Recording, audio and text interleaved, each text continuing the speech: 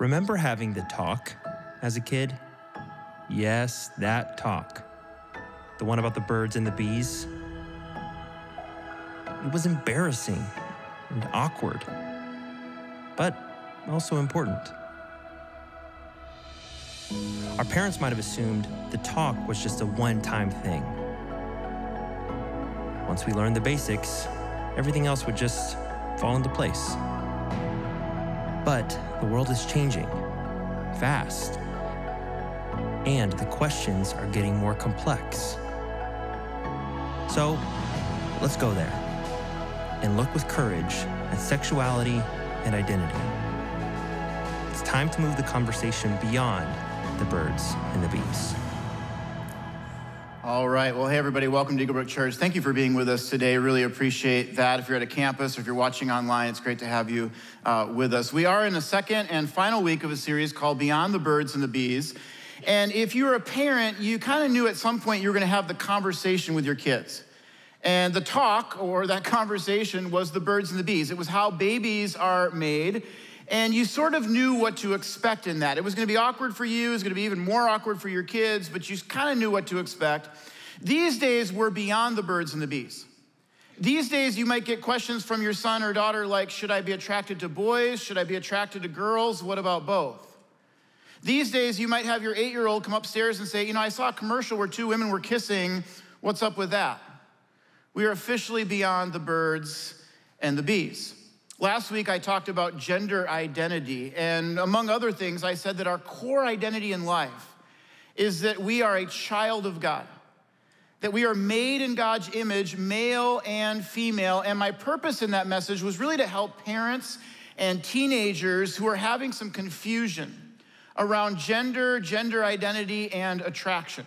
If you missed that message, I would encourage you to go back and watch it. Today's message is titled Healthy Sexuality. Most of us have not grown up with a picture or model of what healthy sexuality looks like. I mean, just think about the TV shows that you've watched or the movies that you've seen. Generally, the single people are hooking up with a lot of different sexual partners, and they seem real happy doing it. Meanwhile, the married people are bored. That's kind of the punchline in the sitcom, that sexual intimacy within marriage is boring. And so we've grown up not really knowing, what does healthy sexuality look like? Add to that the fact that researchers are now saying that the average age that kids are being exposed to pornography is 12. Add to that the fact that sexual abuse is at an all-time high. And I don't think it's controversial to say that what we're doing in America today is not working. The problem is not sex. God created sex. Sex was God's invention. It was his idea. It's a gift from God. The problem is that we have distorted sex. And so my purpose in this message, if you're single, is to help you have a healthy foundation of what sexuality looks like. My purpose is, if you're married or a parent, that you can talk to your kids about this important conversation and maybe increase the sexual intimacy in your marriage as well. Last week, I set some ground rules for this series, and I just want to quickly revisit those. The first one is that I don't have time to address every objection or situation. So about a year ago, I started reading every book, every article, listening to every podcast that I could about gender and about sexuality. And I realized that I needed a full year to prepare for this series. Quickly, early on, I thought, there's no way in a 35-minute message that I can answer every objection or experience. So there might be something in the message today we go, well, wait a minute, what about this? Or that's not been my experience. And I would say, yeah, I know, but I can't address every objection and experience in a 35-minute message. The second ground rule is, if we disagree, let's disagree well. We live in a world today that tends to kind of think, hey, if you disagree with me, I don't want to have anything to do with you. I'm gonna block you, I'm not gonna hang out with you, I'm not gonna have a relationship with you, and I don't think that's healthy. If you're here today and you're like, I don't know what I believe about Jesus, I'm not even sure that the Bible is my source of truth, I'm so glad that you're here. And you're probably gonna hear some things today that you say, I don't necessarily agree with that, but that's okay. We can still be in a relationship, we can still attend church together, we can still love each other. By the way, this cuts both ways. So if you hear something in this particular message and you really agree with it, I'm gonna ask you to refrain from clapping, because as I was talking to people throughout this series, as preparing for this, I realized that if someone's on the other end of the aisle, they can feel ostracized and unwelcome in that moment. And I don't want them necessarily to feel that way. Third, our approach is to speak the truth in love. So an immature Christian is gonna speak the truth. They're gonna go, hey, I'm gonna tell it like it is, but their tone and their attitude is unloving. An immature Christian loves people, but they disregard the truth. They compromise the truth. A mature believer in Christ says, I'm gonna speak the truth, but I'm gonna do so in love. And so my goal in this message is to be full of truth and full of grace, to speak the truth, but to do so in love. All right, in Genesis, which is the first book of the Bible, God speaks to Adam and Eve. They're the first human beings. And he says to them, hey, you can eat from any tree that you want in this garden except that one. And it's like when you tell your kids, don't touch that. What do they become obsessed with doing? They want to touch the stove or whatever you told them not to touch. And so Adam and Eve eat from the one tree that God tells them not to eat from. And here's what it said happened next. It said, then the eyes of both of them, Adam and Eve, were opened, and they realized that they were naked. So they sewed fig leaves together and made coverings for themselves. Now, prior to this, it says that Adam and Eve were in the garden and they were naked and unashamed. In other words, when sin entered the world, shame entered the world along with it. Most people that I know have some amount of shame and baggage when it comes to sex and sexuality. So my hope in this message is not to add to your shame. My hope is that we can heal by God's power. But what did Adam and Eve do next? They hid from God. They heard God coming into the garden. They're like, oh boy, we don't want to talk to God about this. And we've been hiding ever since. But here's my question. If kids don't learn about sexuality in church or from their parents, where are they going to learn about it from? Netflix, YouTube, online, from their friends, in the back of the bus. So the question I want to ask today is this. What does the Bible say about healthy sexuality? I think we all know what our culture says about healthy sexuality, and I think we all know that's not working real well, so I want to just offer up an alternative. What does the Bible, what does God's word say about healthy sexuality? Here's the first thing that I think it says. Sex is reserved for the context of marriage. Let me read to you this verse from Hebrews chapter 13. It says that marriage should be honored by all, and the marriage bed kept pure. For God will judge the adulterer and all the sexually immoral. Now you hear that and you think, okay, well, he's talking about adultery. Well, that's not all he's talking about, because notice that there's two categories. He says the adulterer and the sexually immoral. When you see the phrase sexually immoral or sexual immorality in the Bible, here's what it means. It means to have sexual intimacy or lust outside the context of marriage. It's not just something that we kind of make up on our own, what we think sexual immorality is. There was a very specific meaning when it communicated those words. So it's not the same thing. Maybe this visual will help you a little bit. Here I have a fire pit, and I'm just gonna go ahead and light this on fire really quick here. I'm not. Facilities would kill me if I did that.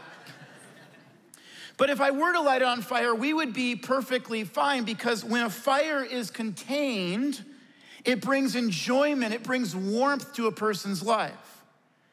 In the same way, when sex is contained within the context of marriage, it brings joy, it brings intimacy to a person and to a relationship.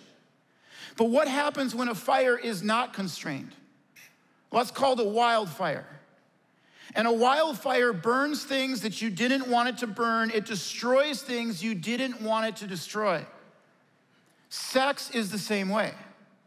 When sex is outside the constraints of a marriage relationship, you might end up burning something you didn't want to burn, or destroying something that you didn't want to destroy.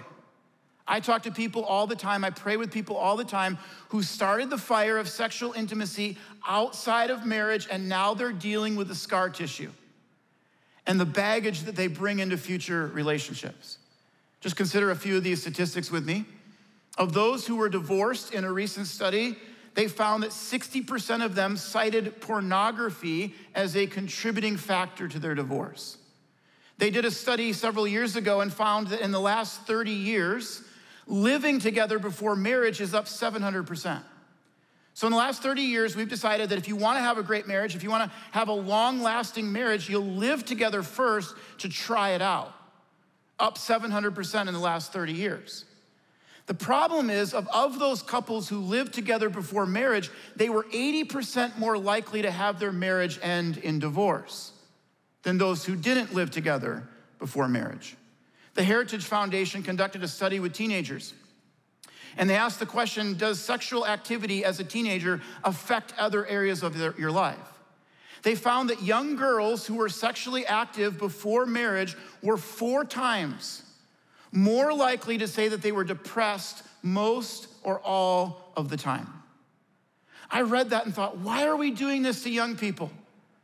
If you're a young person here today and you're saying, you know what, I'm gonna wait until marriage to have sexual intimacy. I've got my whole life to look forward to that. I'm gonna wait. I'm telling you, you are wise. You are being wise. You are saving yourself some scar tissue and baggage that you will carry with you into future relationships. Now you say, well, that's not great news because I've already done that. I've already been sexually active outside of marriage. Here is the thing that I love about Jesus Christ. You are one moment. You are one moment away from saying, God, I'm sorry. I shouldn't have done that. I repent. I turn away from it. Will you forgive me? And God will not only forgive you, but he will wipe the record clean and he will make you a whole new creation. It is never too late in your life to commit to God's way. What is God's way? What is this picture of healthy sexuality? What does it look like? Well, first of all, it looks like commitment.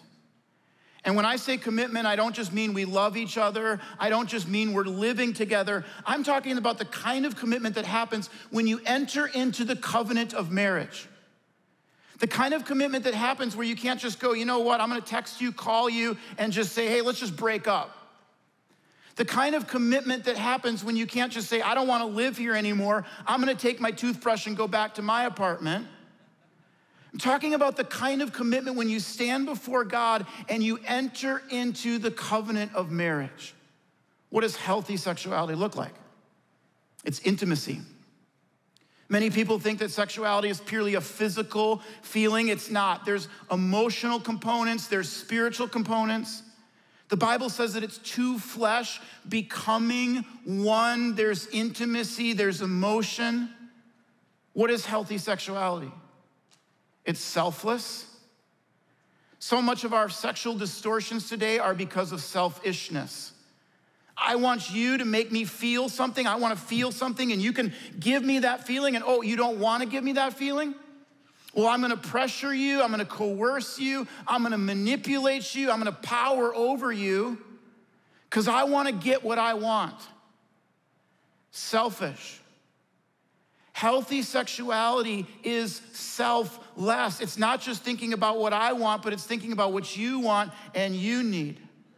What is healthy sexuality? Well, healthy sexuality is based on healthy relationships. Relationships that have a foundation of Christ, relationships that are built on trust and friendship.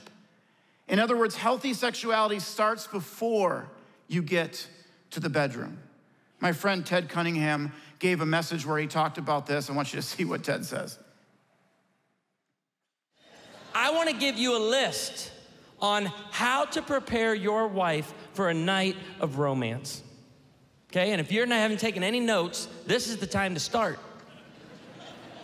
And get your phone out and you start writing it down, because we believe in our home, men are microwaves, women are crock pots.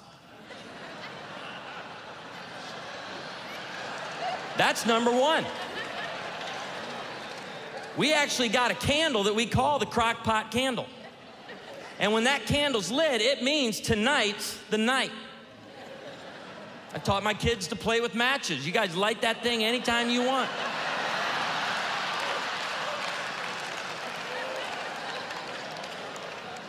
I've lost count of how many times we've blown the candle out because of you kids. But the candle can be lit, and it means, okay, we have all day. So guys, this is all day. We're preparing her for a night of romance. Okay, number one, it starts early in the morning. Number two, give her a non-sexual touch before you leave the house. That's what we call an NST, okay? Dr. Gary Smalley says you need 12 of those a day, and it's not 1, 2, 3, 4, 5, 6, 7, 8, 9, 10, 11, 12.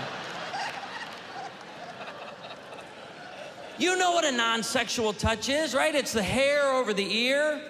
It's a hand on the back. Is it maybe opening a door and the hand on the small of the back?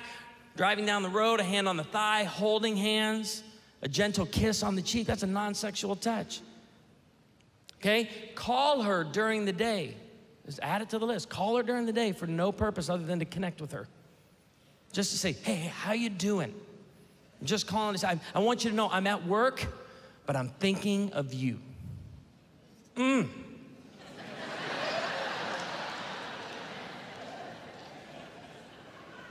Get home a little bit early.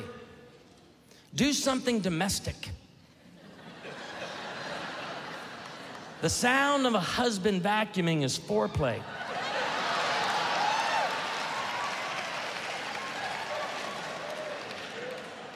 If you beat your wife home, get the dishwasher started. The key here is you don't even need dishes in it. Just get the dishwasher started. There's gonna be some dishwashers going after church today, okay? Just be prepared. Now, I don't know if any of that would work. I don't think that would work for me, but here's his point. Healthy sexuality starts before you get to the bedroom. Healthy sexuality is based on healthy relationships. God created sex. It is a gift from God, but God says, here is the constraints. Here's where it's done in the most healthy of fashion. God created sex to happen within the context of marriage. Here's the second truth that I believe that the Bible says about healthy sexuality. It's this, that marriage is between a man and a woman. So if sex was between, in a marriage relationship between a husband and a wife, what is marriage? Well, it's to be between a man and a woman. Let me read to you what Jesus says about this. This is Matthew 19. Jesus said, have you not read that he who created them from the beginning made them male and female? And he said, therefore, a man shall leave his father and mother and hold fast to his wife, this is marriage, and the two shall become one flesh. So they are no longer two, but one flesh. What therefore God has joined together, let not man separate. I had a woman email me one time after a message. She said, I was really offended when you said that marriage was between a man and a woman. And for the life of me, I couldn't remember saying that in the message. I thought, I don't think I said that. And so I went back to my manuscript and I looked and I had quoted this verse from Jesus. And so part of what I responded back to her is I said, I didn't say that. This isn't just my opinion. This isn't something that I wrote in my office. This isn't just our church's stance. I said, these are the words of Jesus Christ. If you consider yourself a follower of Christ, you have to wrestle with this. I don't understand when people say, I believe in the life, the death, and the resurrection of Jesus, but when it comes to sexual ethics, I've got a few different opinions. Jesus seems pretty clear that God created us male and female, and that marriage is to be between a man and a woman. Now, you hear that, and the logical question that you're probably wondering is, what about same-sex relationships? What about same-sex marriage? And before I answer that question, I want to speak to those of you who are in same-sex relationships and in a same-sex marriage. I want you to know that you are welcome in this church. And I'm not just saying that because that's kind of the thing to say. When I meet a couple from our church who is in a same-sex relationship or marriage and they tell me they go to Eagle Brook, I am so grateful that you attend this church. In fact, as I was preparing for this message, I met with several people who identify or are in a same-sex relationship. And I said to some of them, what would you want people to hear in this message? And one of the guys who goes to our church said, what I would want people to hear is that no matter what, they are valuable to God. I said, I am going to quote you on that. Every single person has value to God. Every single person has worth before God. And so our church is not against you. Our church is for you. We truly want the best for your life. But it's in that spirit of wanting the best for your life that I want to read what the Bible says about same-sex behavior and same-sex relationships. And I hope you understand that I wouldn't be faithful to God if I wasn't teaching something just because I was afraid people would be upset. I wouldn't be faithful to God if I was saying, well, I'm just not gonna touch that one because people might not like me. And so I wanna teach to you, what does the Bible say about same-sex behavior and same-sex relationships? And if you're a person who says, I'm not sure I believe the Bible is my source of truth in life, then again, I don't necessarily expect you to agree, but I do think it's important that we know what it says. There are six verses in the Bible that speak directly to same-sex behavior and same-sex relationships. I'm just gonna read two of them to you. These are from the New Testament. This is 1 Corinthians 6. I'm just gonna read it. He says, do you not know that wrongdoers will not inherit the kingdom of God? Neither the sexually immoral or idolaters, nor adulterers, nor men who have sex with men, nor thieves, nor the greedy, nor drunkards, nor slanderers, nor swindlers will inherit the kingdom of God. And then he says, all that is what some of you were, but you were washed, you were justified in the name of the Lord Jesus Christ. Now, few observations about this verse. First of all, the focus is on same-sex behavior, not same-sex attraction. It's not a sin to be attracted. It's not a sin to have desires or feelings. Same-sex attraction is different than same-sex action. Second observation is that same-sex behavior is not singled out in this verse. If you remember, he talks about heterosexual sins, such as adultery and sexual immorality. He talks about humanity sins, such as greed and slander. So same-sex behavior isn't singled out. In other words, it's just as displeasing to God when a person is greedy or when a guy is sleeping with his girlfriend as if he was sleeping with his boyfriend. It's not singled out. The third observation from this verse is that it's not the unforgivable sin. Because notice what he said in the verse. He said, you used to live this way, but you were washed, you were justified by Jesus Christ. Romans 1 might be the most important verse in the New Testament on this issue. Here's what it says. It says, even their women exchanged natural sexual relations for unnatural ones. In the same way, the men also abandoned natural relations with women and were inflamed with lust for one another. Men committed shameful acts with other men and received in themselves the due penalty for their error. Now, I want you to notice his point here. His point is the natural order of God's creation, the way in which God created sexual intimacy and sexuality is for men and women. Anything outside of that is unnatural, and we see this every day. It's evident in science with our reproductive organs, with our external anatomies. The creation and intent of God is evident. Now you might say, but you can interpret the Bible however you want. And I would say you're right, and people do try. But when you ask the question, what is the historical context and what was the author trying to communicate? Giving the author that courtesy of what were you trying to communicate when you wrote this, you realize that there's good interpretations and there's bad interpretations.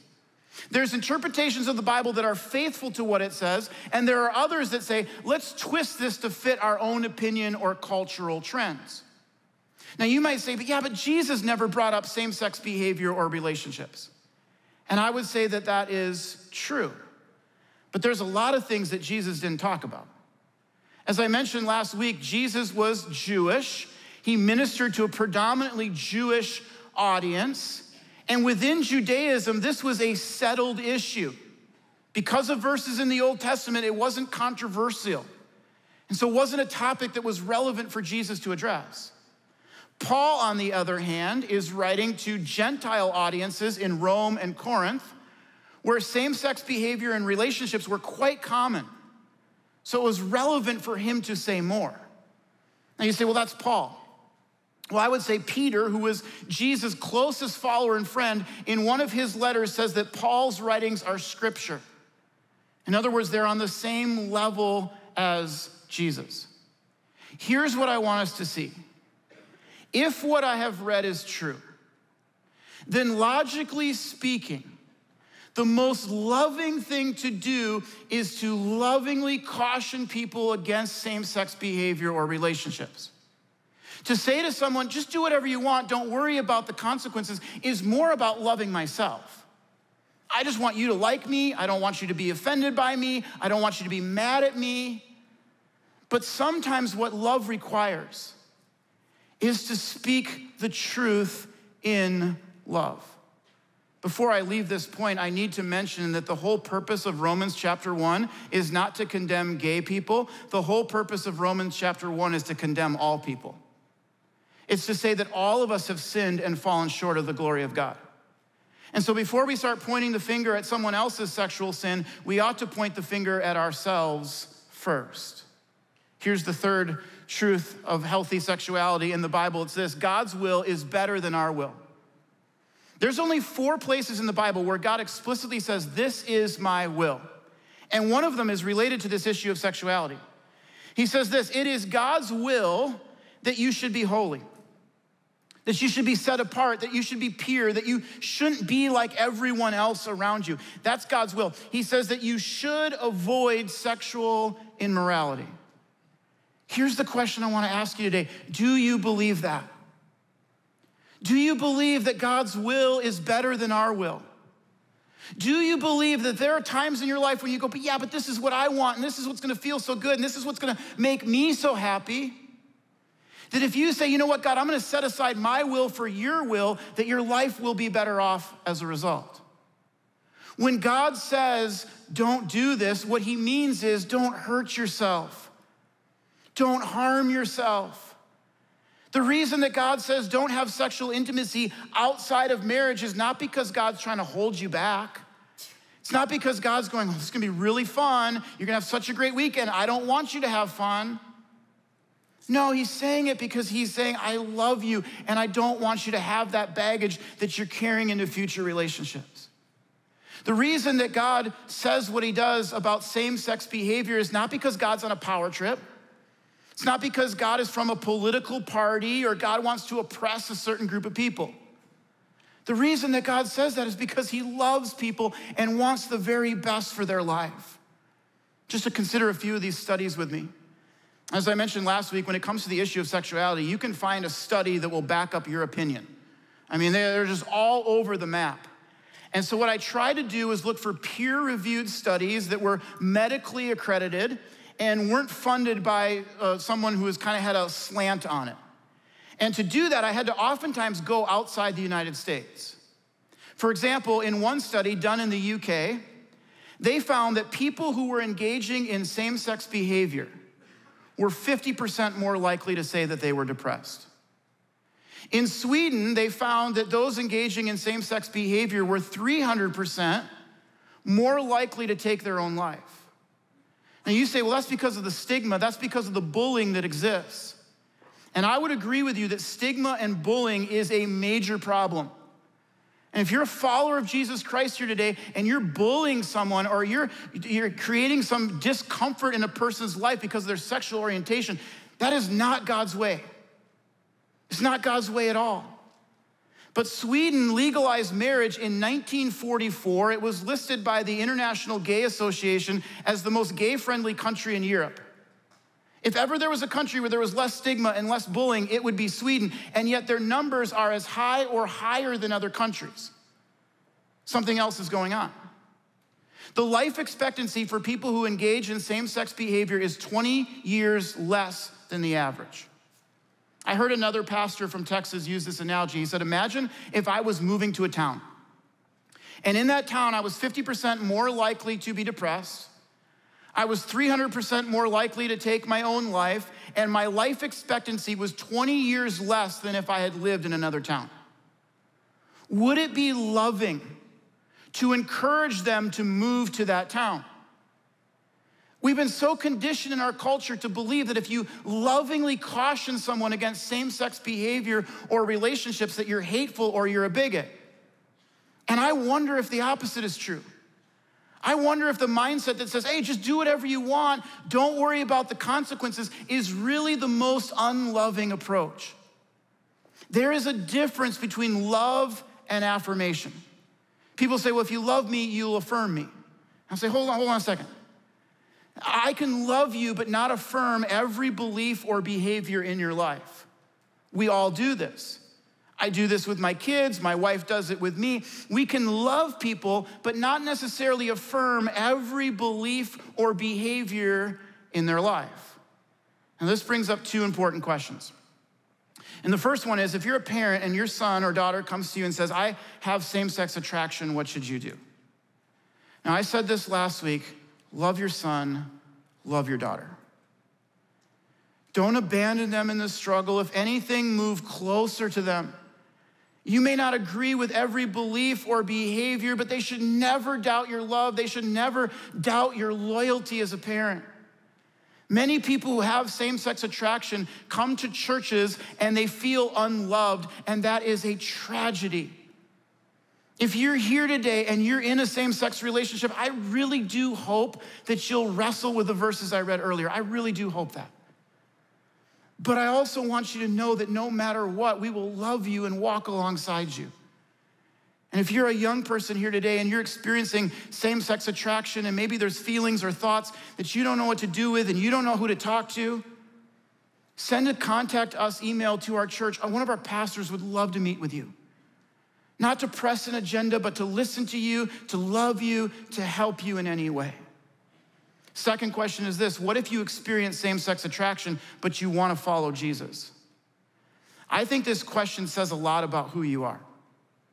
Just the fact that you're asking it says a lot about your character, because it takes a strong person to say, here's what I want, but I'm willing to give up what I want if I believe that God wants something different for me. In fact, I don't love it when speakers like myself will say, try to relate and go, I can't just have sex with any woman I want. If I was in a same-sex relationship, I'd be like, well, boo-hoo. Like, at least you get to have intimacy with your wife. Well, what are my options?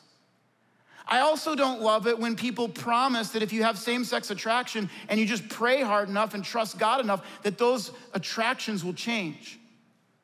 I've seen God do that. I've seen that happen in people's lives, but I've also seen it not happen. And so the question I want to ask is, what if you want to follow Jesus, but you experience same-sex attraction?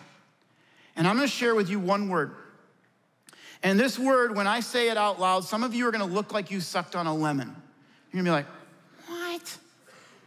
Some of you are going to roll your eyes. You're going to laugh to yourself. You're going to be, who is this guy? This is ridiculous. The word itself, even when I say it, I'm kind of uncomfortable with the word. It's a word that our culture shuns, but I believe it's a word that for some people, God embraces. And the word is celibacy. Since the 1970s and the sexual revolution, we have been sold the thought that if you're having sex, well, then you're happy. I mean, every movie, every TV show is about meeting someone, finding someone, hooking up with someone. And so we tend to think if I'm not doing that, if I'm not having sexual intimacy, well, then I'm just not going to be as happy as other people. I won't be as fulfilled as other people.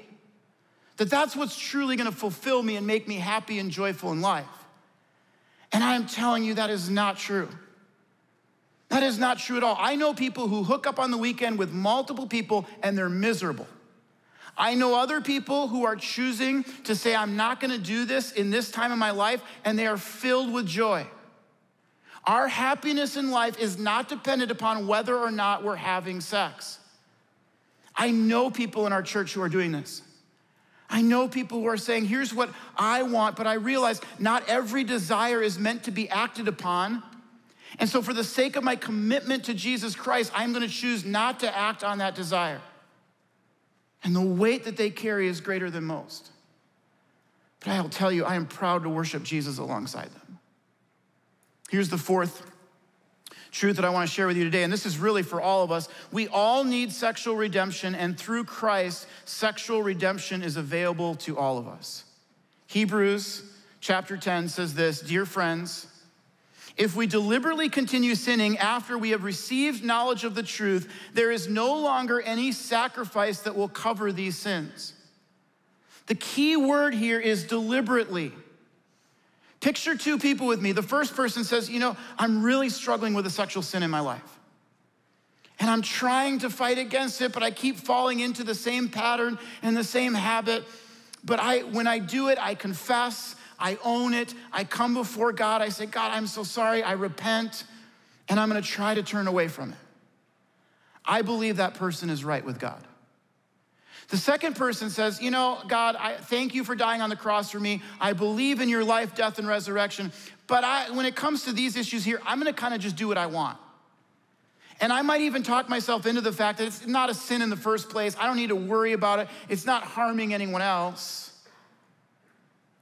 And that person, it says, is like trampling on the sacrifice of Christ. God so loved us that he sent his one and only son to die a brutal death on the cross. The physical, emotional, spiritual pain that Jesus went through to take our sins. And when we say, God, I don't really care, I'm just gonna kind of do what I want, it's like we're trampling on that sacrifice. So as we close out today, I wanted a moment for us to draw close to God. I wanted a moment for us to surrender any sexual sin that's in our life to him. And this is not a moment to go, okay, this would be great for this guy over here, and I know that, and I really hope they're listening. This is a moment of self-reflection. This is a moment of, God, is there anything in my life that is displeasing to you? There are some of us here today who are struggling with pornography and fantasies. And sometimes we don't even want to, and we feel guilty and shameful afterwards. And I just want you to know today that God can set you free from that bondage. There are some of us here today who deal with the baggage from hookups and breakups in our past, and we haven't healed from that yet. And my hope is in this moment that there would be a healing that would take place in your heart. And there are some of us who have been sexually assaulted. I got an email from a girl this week. She said, 6 years ago, I was sexually assaulted. It changed a lot of things in my life. I talked to another person who said that she was sexually abused. And even though she knew it wasn't her fault, she said, logically, I know it's not my fault, but I still felt so much shame. And I felt like I couldn't talk to anyone about it. And so if that's you here today, my hope is in this moment that there would be something that would happen and shift in your heart, that God would bring a healing, and God would allow you to be able to talk to even just one other person about what happened to you. That God would bring healing into your life. I love what it says in 2 Corinthians chapter 5. It said, for God made Christ, who never sinned. Jesus never sinned, to be the offering for our sin so that we could be made right with God through Christ. The way a person is made right with God is when they turn from their sins and they put their faith in Jesus. And the next verse, he says, this means that anyone who belongs to Christ has become a new person. The old life is gone and the new life has begun.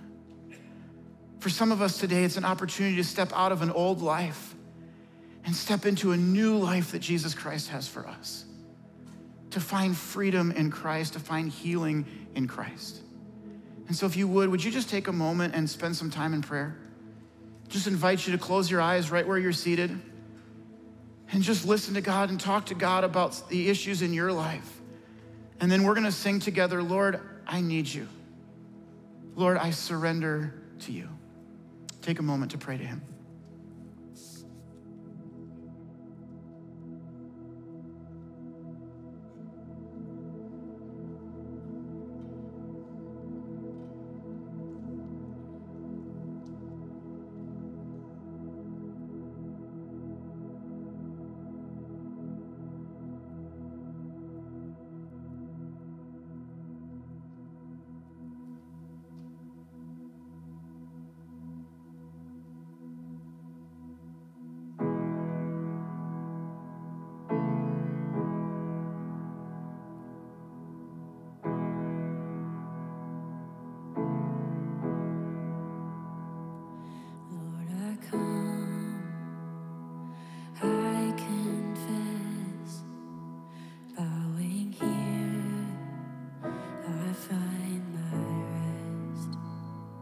Without you, I fall apart.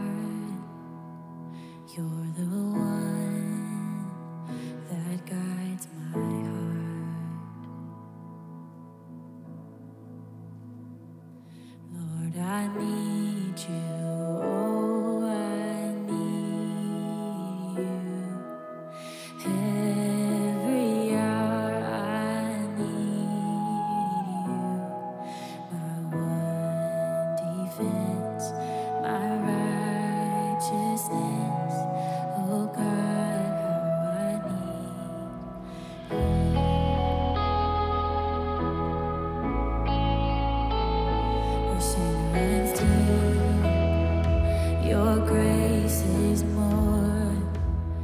grace is found is where you are.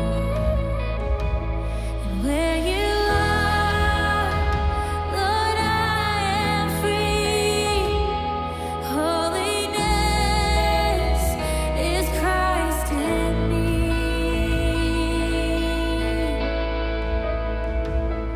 Lord, I need you. Oh, I need you. Every hour I need you. My one defense, my righteousness. Oh God, how I need you.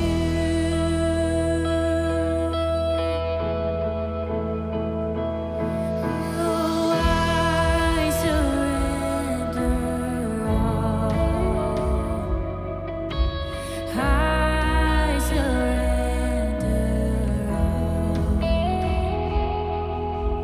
all to Thee, my blessed Savior.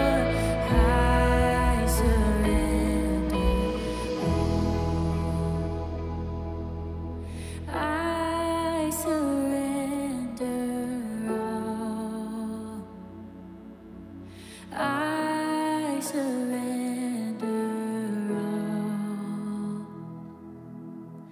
all to Thee, my blessed Savior. I surrender all.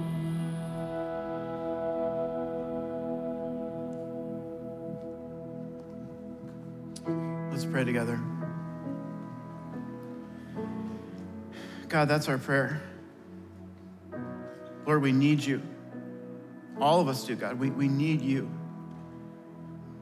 God, we need your grace. We need your mercy. We need your forgiveness. We need your hope. We need your presence. And so, God, right now we surrender to you.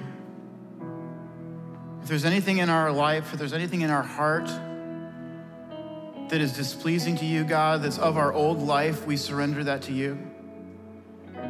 God, if there's any sin that's been committed against us, and even though we know it's not our fault, there's pain and there's shame in our life that exists. Lord, I pray for that person right now that there would be a healing in their heart, that they would know that you are with them. God, I pray that as we go from this place, that we would be people who speak the truth but do so in love. That we wouldn't compromise the truth or disregard the truth, but we would do it in such a way that the tone is loving and caring and compassionate. And so, Lord, may we be full of truth. May we be full of grace, just like Jesus Christ was. And it's in his name that we pray. Amen. Hey, if there's anything in your life that you need prayer for, we've got a group of people up front who would love to pray for you. Otherwise, have a great weekend, everybody.